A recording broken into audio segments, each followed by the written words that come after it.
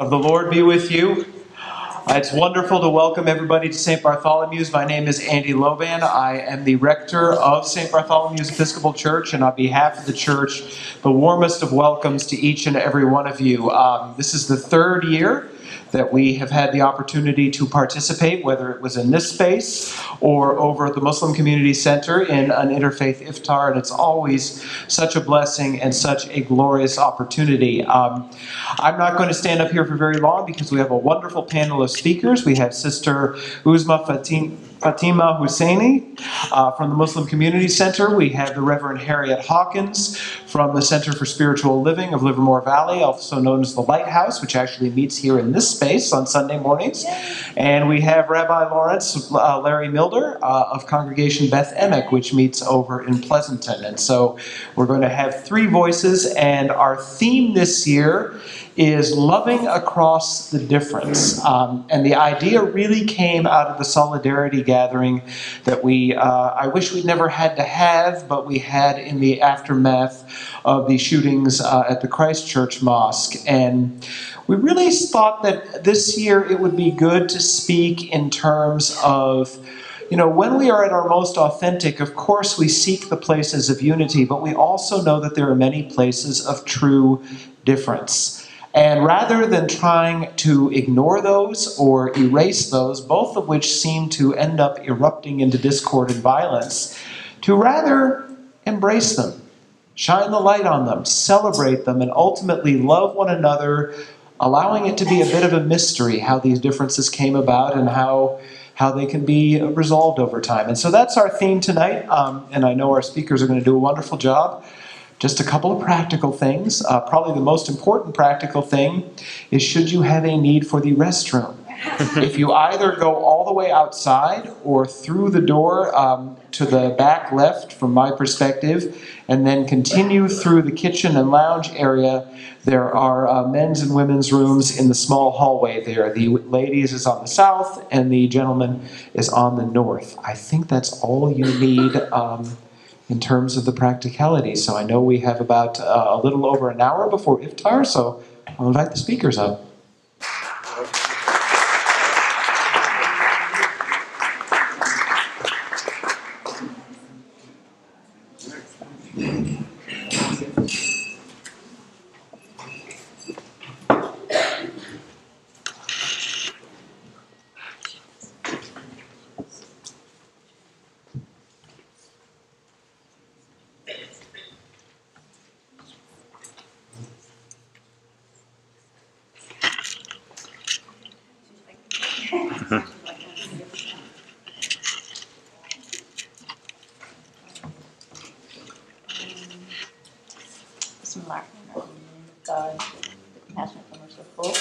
Can everybody hear me okay? Okay, I have to speak into the mic.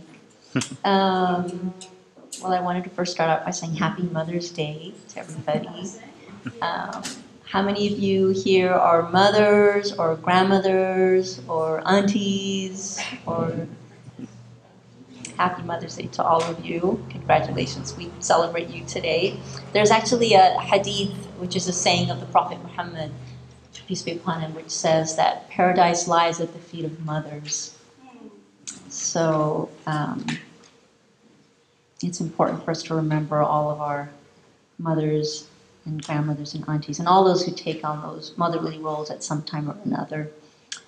And in commemoration of this very special day, I'd like to remind us all about the origins of Mother's Day. This is something that I actually, it's a handout that I have for my class. In the United States, Mother's Day was originally suggested by poet and social activist Julia Ward Howe. I'm not sure if I think it's pronounced Howe. In 18... Could you speak directly into the microphone? Oh, I'm sorry. Is that better? Yes, that's good. Thank you. I'm actually not a public speaker. I wasn't, the person that was supposed to be here was double booked, and so I'm filling in for her, so excuse me. I'm just going to try to do my best here. But please do help me with whatever suggestions that you have. So in 1870, after witnessing the carnage of the American Civil War and the start of the Franco-Prussian War, She wrote the original Mother's Day proclamation calling upon the women of the world to unite for peace. This Mother's Day proclamation would plant the seed for what would eventually become a national holiday. After writing the proclamation, Howe had it translated into many languages and spent the next 2 years of her life distributing it and speaking to women leaders all over the world. In her book, Reminiscences, Howe wrote, "Why do not the mothers of mankind interfere in these matters to prevent the waste of that human life of which they long bear and know the cost?" She devoted much of the next 2 years to this cause and began holding annual Mother's Day gatherings in Boston, Massachusetts, and elsewhere. In 1907, 37 years after the proclamation was written, women's rights activist Anna Jarvis began campaigning for the establishment of a nationally observed Mother's Day holiday. And in 1914, 4 years after Howe's death, President Woodrow Wilson declared Mother's Day as a national holiday. So just to read you a little bit about Julia Ward Howe, her profile. She was a poet, writer, and activist who fought vigilantly for peace, the abolition of slavery, and women's rights. In the years leading up to the Civil War, she co-published The Commonwealth, an abolitionist newspaper, with her husband Samuel Gridley Howe. In 1860, she penned the battle hymn of the Republic to inspire Union soldiers fighting in the war. The song became a rallying cry for the Union throughout the war and remains her most famous work. The horrors of the war moved her to campaign tirelessly for peace. She served as president of the American branch of the Women's International Peace Association, and in 1870 she wrote her Mother's Day proclamation. Julia Ward Howe was also instrumental in the women's suffrage movement. She was a co-founder of the American Women's Suffrage Association and served as editor of Women's Journal. Her influence on the movement ranks her alongside Susan B. Anthony and Elizabeth Cady Stanton as one of the most important voices of the period. In recognition of her tremendous effect on the American culture and history, Julia Ward Howe was the first woman elected to the American Association of Arts and Letters in 1908. A true American pioneer, she remains one of the most influential figures in history of both civil and women's rights movements. So I wanted to read her proclamation, her Mother's Day proclamation, because it's really beautiful. "Arise then, women of this day. Arise, all women who have breasts, whether our baptism be of water or of tears. Say firmly, we will not have great questions decided by irrelevant agencies. Our husbands will not come to us reeking with carnage for caresses and applause. Our sons shall not be taken from us to unlearn all that we have been able to teach them of charity, mercy, and patience. We, the women of one country, will be too tender of those of another country to allow our sons to be trained to injure theirs. From the bosom of the devastated earth, a voice goes up with our own. It says, disarm, disarm. The sword of murder is not the balance of justice. Blood does not wipe out dishonor, nor violence indicate possession. As men have often forsaken the plow and the anvil of the summons of war, let women now leave all that may be left of home for a great and earnest day of counsel. Let them meet first as women to bewail and commemorate the dead. Let them solemnly take counsel with each other as to the means whereby the great human family can live in peace, each bearing after his own time the sacred impress not of Caesar, but of God. In the name of womanhood and humanity, I earnestly ask that a General Congress of Women, without limit of nationality, may be appointed and held at some place deemed most convenient and at the earliest period consistent with its objects, to promote the alliance of the different nationalities, the amicable settlement of international questions, the great and general interests of peace. Yes. So happy Mother's Day.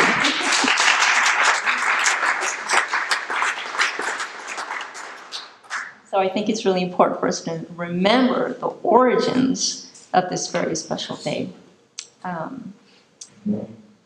But I think at times like this, I feel that we really need the wisdom of poets because they remind us in the deepest sense about our humanity. When Dr. Martin Luther King was killed, Robert Kennedy had the presence of mind, or I should probably say the presence of heart, to quote Aeschylus, his favorite poet, when he said, "He who learns must suffer, and even in our sleep, pain which cannot forget falls drop by drop upon the heart, until in our own despair, against our own will, comes wisdom to us by the awful grace of God." And then Kennedy continued, "What we need in the United States is not division. What we need in the United States is not hatred. What we need in the United States is not violence and lawlessness, but love and wisdom and compassion towards one another." We've seen so many tragic events in these last few years. It has almost become a weekly headline that someone has shot up a school or a synagogue or a church or a mosque or a temple. And those of us who recognize the madness of this have to do our best to restore sanity to the situation. And the best way that we can do that is not by being silent when these things happen, but by speaking out, by coming together, as you have today, even if it's a candlelight vigil.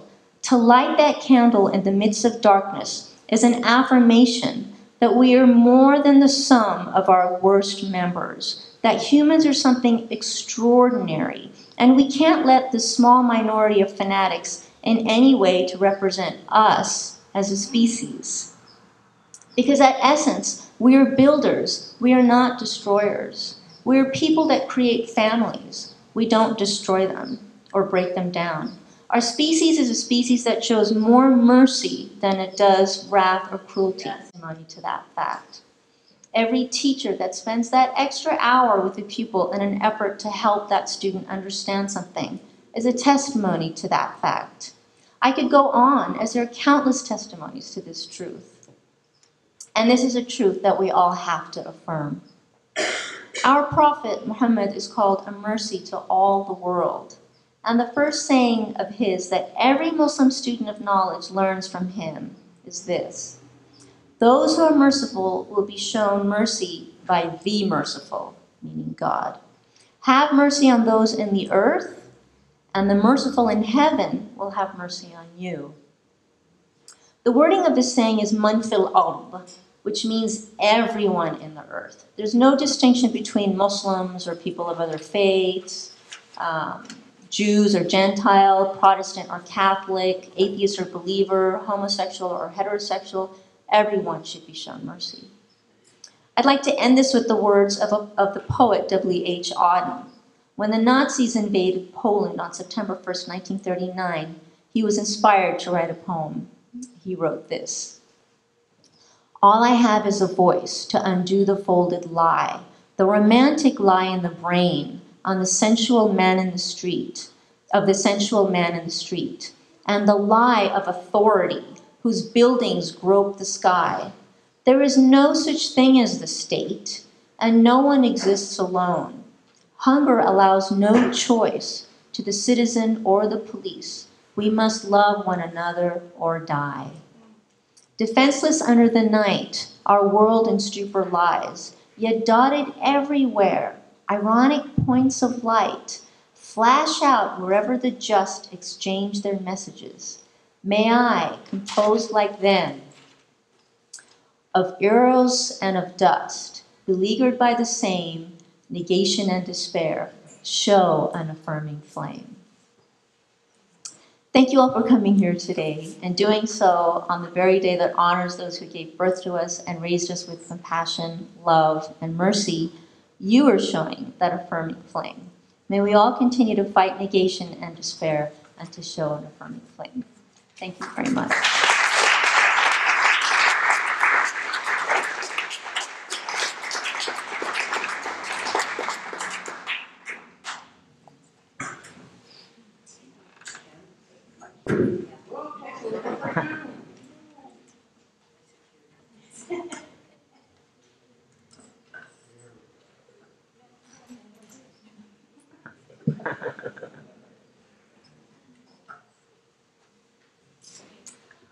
Assalamu alaikum. Greetings to all from Congregation Beth Emek, which serves the Jewish community of the Tri-Valley. Thank you, Munir Safi, for the invitation to speak to this community during this holy month of Ramadan. Thank you to Father Andy Lobban for the way you continually reach across religious lines to bring us together, and for the kind hospitality of St. Bartholomew's and the Muslim Community Center. I recognize that this is a sacred time on the Muslim calendar, and that those of you who practice the faith of Islam are at this very moment engaged in a spiritual discipline that brings deeper meaning to your lives. Jews are familiar with fasting, though our practice is different. We have one major fast on the Day of Atonement, Yom Kippur. On Yom Kippur, our fast goes from sundown to sundown. Actually, a little longer because one must finish the evening meal and get to synagogue before sundown. A lot of Christians wonder about these rituals of fasting. Isn't it difficult, they ask? I will say that I believe the discipline required of Muslims goes way beyond the effort that we Jews make that one day of the year. But I don't know about you, I don't find fasting all that difficult. And that's because on Yom Kippur, we Jews are engaged in prayer for that entire day. It's spiritual immersion. You're going to a different place. Food is like an anchor, keeping you from the zone you want to get to, luring you back to your physical self, your sense of I need, when most of the time what is really true is nothing more than I want. Prayer is liberating, and food is in so many ways a security blanket we hold on to in order to protect ourselves from a deep confrontation with the self. So that's common ground. Christians have Lent. Catholics used to have fish on Fridays. We all understand the intertwining of our spiritual lives with letting go of the physical. Personally, I grew up a little naive in my understanding of other faiths. In elementary school, Fridays were always the best lunch because that's when they serve fish sticks. I was Jewish. I had no idea that they did that out of religious sensitivity. So we all get it. This, all of us, all of our religions, we get this idea of letting go. It is meant to ennoble our lives, to set us on the right path, to raise our sights, to envision a world infused with holiness, kindness, forgiveness. And in that sense, we all have a spiritual common ground. Let's acknowledge that truth, because without it, we can't appreciate the differences. Now, I will admit that whenever someone tells me, and it's usually a fellow Jew, that all religions basically teach the same thing, I bristle. In my head, I'm thinking, you really don't know that much about Judaism, and you probably don't know that much about their religion either. What people are usually referring to in this highly reductionist view of religion is ethics. You know, love your neighbor as yourself is a good rule, and it is shared by most religions. But Immanuel Kant said the same thing, and you don't have to be particularly religious to adopt that point of view. Even if religion were just ethics with some nice, colorful rituals mixed in, a principle that I reject, we would still be stuck with the question, do we all really teach the same ethics? Sooner or later, if our religious beliefs are indeed tied to an ethical outlook, an honest comparison is going to reveal differences. For example, shall I turn the other cheek? That might be the Christian thing to do. But I don't think that is the Jewish way. Let alone when we consider politically charged ethical questions, like abortion. Questions that are rooted in religious beliefs about life and personhood. Any thoughtful student of religion will sooner or later recognize that with regard to ethics, we don't all teach the same thing. Religion, though, isn't just ethics. It is the life of the Spirit, something that Ramadan and the Jewish High Holy Days and Christian Holy Week all point toward. And it is in regard to spiritual questions that we reach the more fundamental differences between our faiths. Ironically, I think it is often clergy who have the easiest time accepting religious differences. We are so at home in our own spiritual traditions that encountering another tradition is like visiting someone else's home. Isn't it beautiful, we think? Now, I would never decorate my house that way, but what care and creativity they have exercised. This is how I feel, say, going to the Hindu temple here in Livermore. I marvel at the faith expressed there, even though it is a far remove from Judaism's aniconic approach. You could say, well, we are all really pointing to the same one God, the same Atman Brahman. And that may be true, but somehow it misses the point of Hinduism. The same way that saying that the Trinity isn't really what's important about God entirely misses the point of Christianity. You want to know Christianity? You've really got to go deep into that Trinity thing, not gloss over it. You want to know Judaism? We're really into that God has no form thing. Not invisible, no form. Beyond nature, to say that God is a being is itself a kind of form. Judaism requires this tremendous leap of faith that the transcendent is real and exists beyond any physical dimension. I was fortunate to go to the Mormon temple in Oakland this week. Some of you went on the field trip. If you are not a member of the Church of Jesus Christ of Latter-day Saints, you are not allowed into their temples, though you can go to a local chapel, say here in Livermore. But the temple, the one in Oakland, is holy ground. It represents the way things should be, but only the faithful are permitted to enter. Fortunately, for those of us from other faiths, they've been renovating the temple in Oakland, so it is in a kind of decommissioned spiritual state, and visitors are allowed in. Now that renovations are complete, up until the time that they sanctify the temple again, okay? So I went, everything was foreign to me. The architecture of sacred space, the rituals that form the Mormon faith, the belief system which is represented in that space. It strikes me as being as far removed from Judaism as you can get. And yet, you know what? The LDS Church sees itself as intrinsically related to Judaism.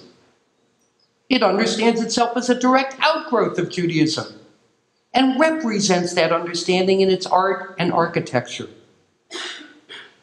A person of faith has humility.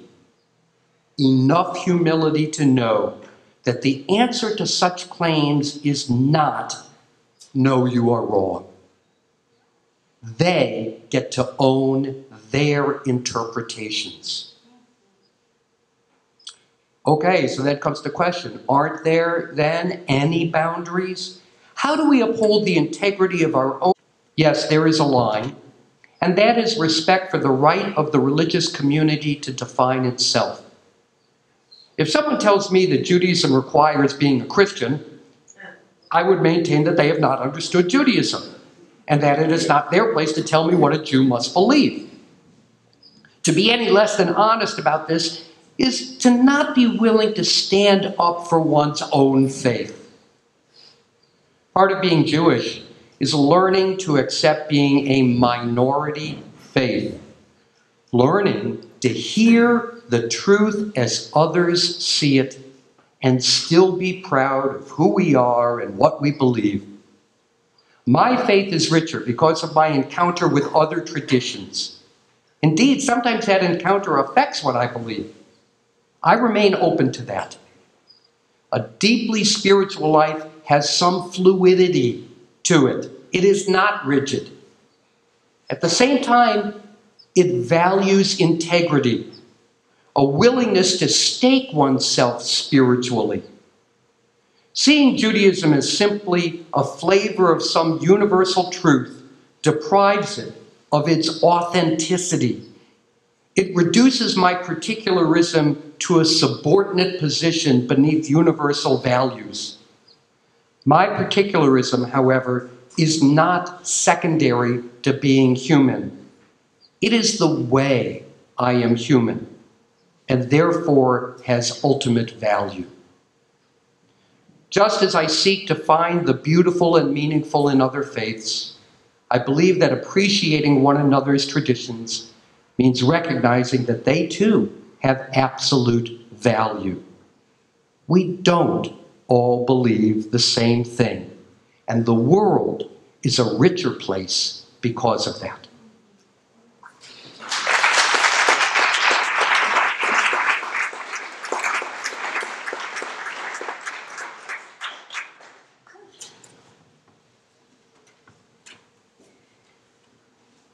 I feel a little nervous after those two amazing talks. Thank you so much. Whew, wasn't that inspiring?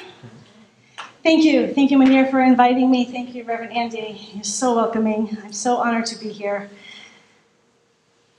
I was contemplating the theme, loving across the differences. And I think many of our favorite Sufi poet, Rumi, a quote from one of his poems came to me. Out beyond ideas of wrongdoing and right doing, there is a field. I'll meet you there. Out beyond the ideas of wrongdoing and right doing, there is a field, and I will meet you there. It seems to me when we start with the field, we are in a place of love that is all-inclusive. I hope you indulge me. I'm going to share a little bit of my own journey because it has been a journey of loving across the differences. I was raised in a liberal Protestant Christian church, United Church of Christ. My parents were atheists and agnostic. They wanted me to go, and my three older brothers, to go to a church to introduce us to Judeo-Christian values, but then they wanted us to think and feel for ourselves. So I went there until I was 6th grade every week. I also went to a Jewish Montessori school for 2 years in nursery school and for kindergarten, where we had Shabbat every Friday. We didn't have Vishtiks. We learned a little Hebrew and holidays, and I loved it. My brothers did not care for church. I loved church, and I loved the Judaism I was learning. My best friend was Jewish, so I asked my parents when I was in 3rd grade if I could be both Jewish and Christian, because I didn't see any conflict. Because what I was hearing from the child perspective was they were about love. And that's what I loved about church. And I came from a very academic family, and emotional life is not talked about very much. So I was so grateful to be at church, to hear about love and to be able to talk about love and express love. It went to my heart. And one Christmas morning or Christmas season, I was in the living room and I was singing Christmas carols and I was imagining baby Jesus. And I started to feel my smallness next to my 3 older brothers who seemed very big and brave and strong. I felt very small and weak and not very important. And I just finally stopped my dancing and realized how small I felt. But in that moment, I remembered those lessons I learned, that we're always loved, that this divine presence, this infinite love intelligence of the universe always, always loves without condition. It does not matter who we are. And in that moment, I got it. I knew. And in that moment, it was focused on this idea of baby Jesus. And I focused my attention of just so much gratitude for this love. And as I did that, there became this extraordinary light. And the mystics call it uncreated light. It's not electrical light. It's not light from the moon or the stars. It is of another dimension. And this light just grew and grew, and it came and it immersed me in this extraordinary, vast, unconditional love beyond anything we could ever describe humanly.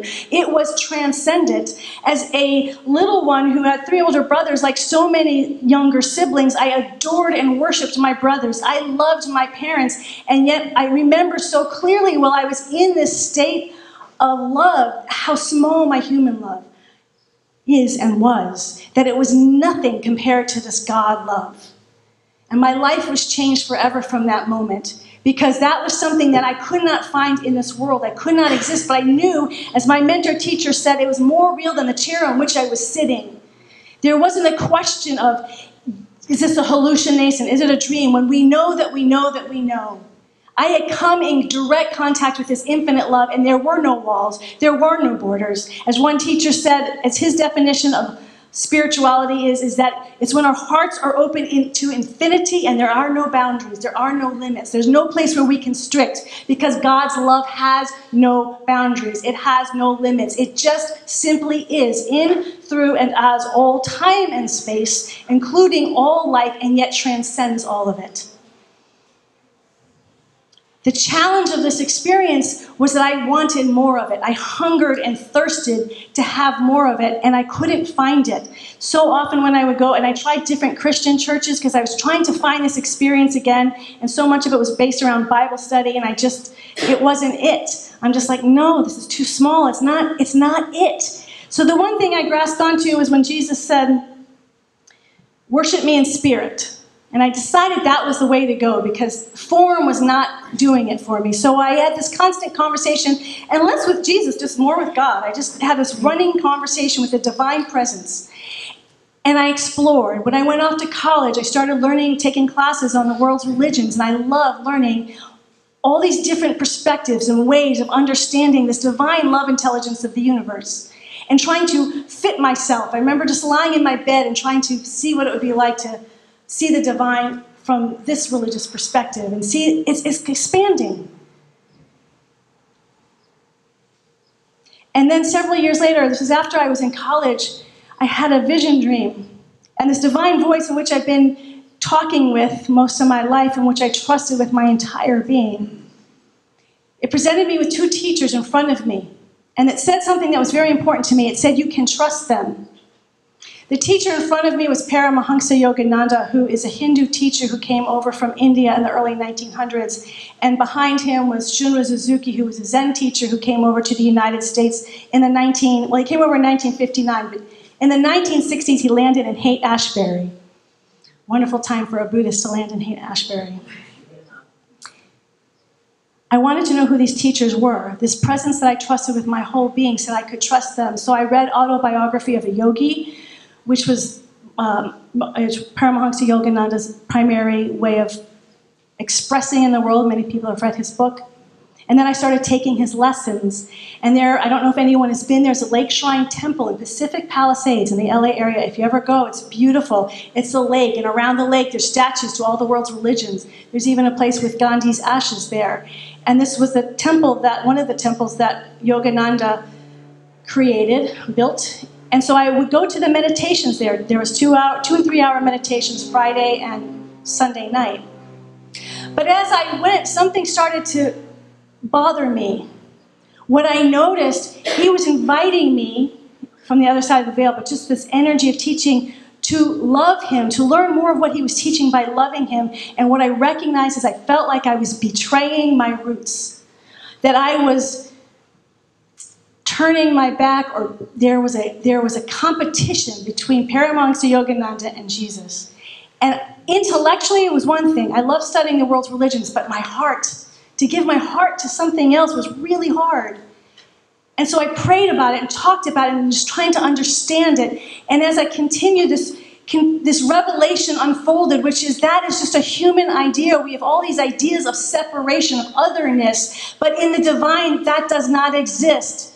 Jesus, Muhammad, Moses, Krishna, Buddha, they are all serving the same energy and the same source. There's only one power. There are not multiple powers. There's only one, and it is infinite, and it transcends all creation. And so we arise when we find the truth of that being within ourselves, the Allah that we experience, that you experience, the Yahweh, or that which has no name, God, the ground of all being, the way.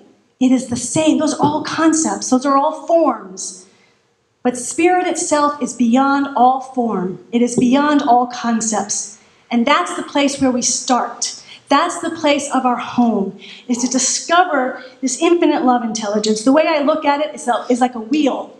There's the hub of the wheel, and this oneness, this source, is the source of all creation. And all the different spokes are the different religions and races and cultures and sexual orientations. And we all know, even within our own faiths, there's so much diversity. I believe there is as many paths to this hub, to the knowing the oneness within us, as there are people. Just as we each have our own unique thumbprint, 7 billion people, we each have our own thumbprint, we each have our own soul print. And our journey is discovering that. We discover it within our religious faiths, within our cultures, within our families. Those are all paths to find that oneness. What I noted about my teachers, Yogananda and Shinran Suzuki, is when Yogananda came over, he was not interested in teaching Hinduism.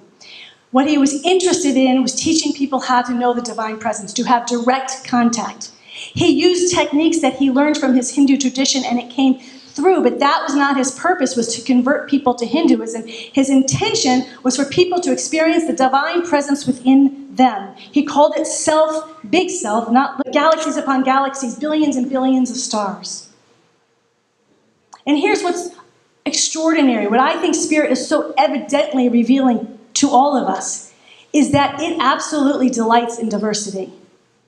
If we look at nature itself, how diverse is this extraordinary planet and the galaxies and the stars it is constantly creating.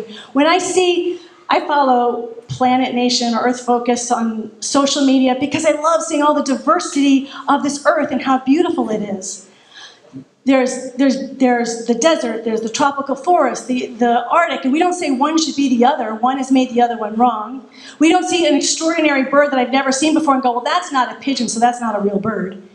We delight in the diversity. We laugh. We enjoy uniqueness. And my experience is most people enjoy the diversity in every area except in humanity. So I was thinking about what is that in the diversity of humanity that makes us uncomfortable? I don't really know, but I'm speculating.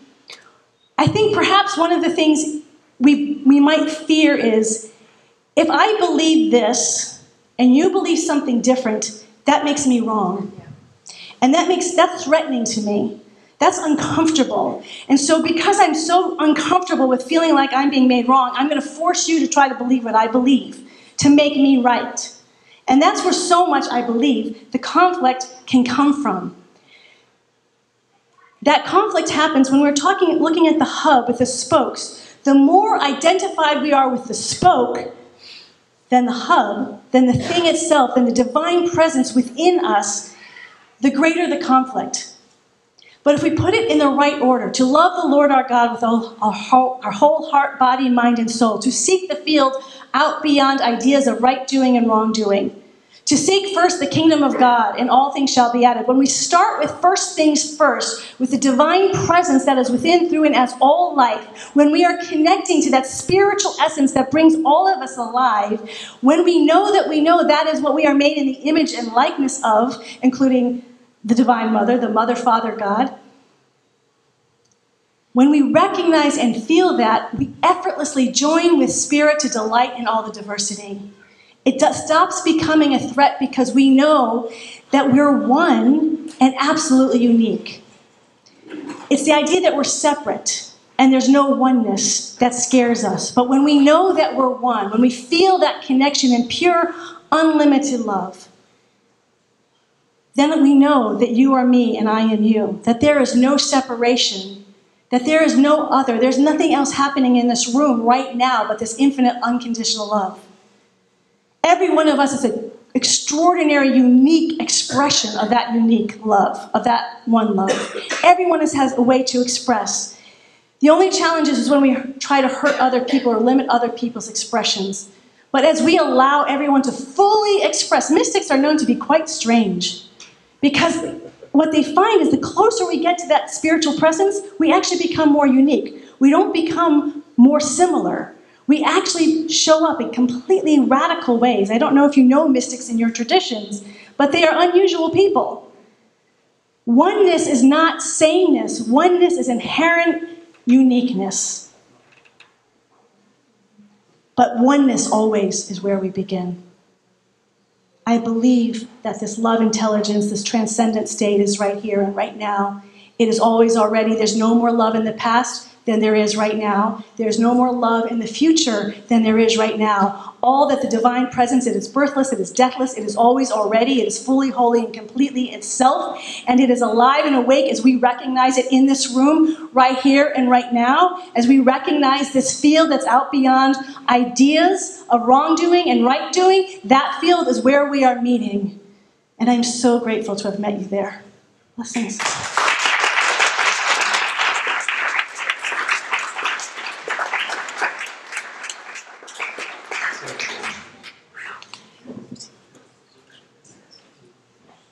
Well, I believe what we just heard was the perfect object lesson in tonight's theme, because we heard three gloriously different speakers with three gloriously different messages, and yet a spirit of oneness and love pervaded everything we just heard. So thank you three very much.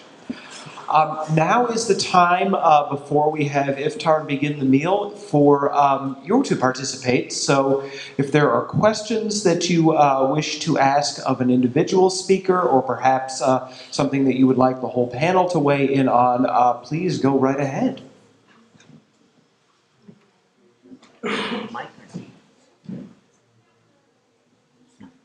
The mics are wired, so I think I might ask you to shout out your question, and then I'll repeat it on the microphone. My question is, do you feel that there was unity between the two messages, the last two that we heard, or do you feel that they're on a continuum? Were they at odds? So it was about the last two messages, whether they were sort of a unified whole, or on a continuum with each other, or in... you said at odds, in dialogue with each other, so maybe Reverend Hawkins and Rabbi Milder would like to address that?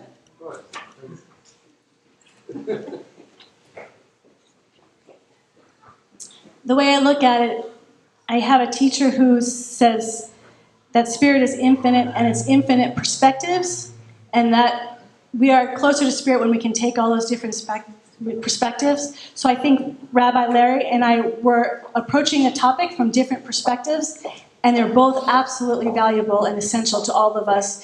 And it's not about either or, it's about both and may we have the heart to open ourselves to all of it. That's good.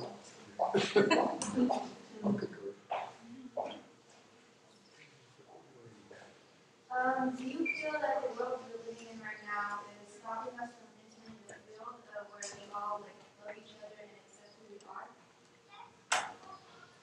The question is whether circumstances in today's world are stopping us from entering this field where we love each other and accept each other as is.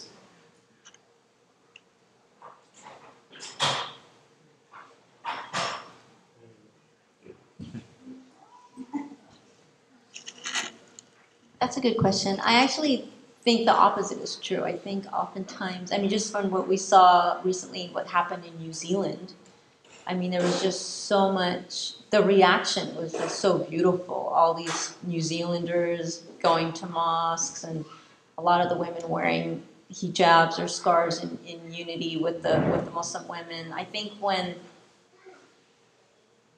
we see people who try to bring disunity and disharmony, a lot of times the response is just so beautiful. It's more overwhelming than those people that try to diminish from it. And then it's just a real affirmation of our humanity and our belief in love and compassion and mercy that I think all of the world's religions share. I'm not sure if that answers your question.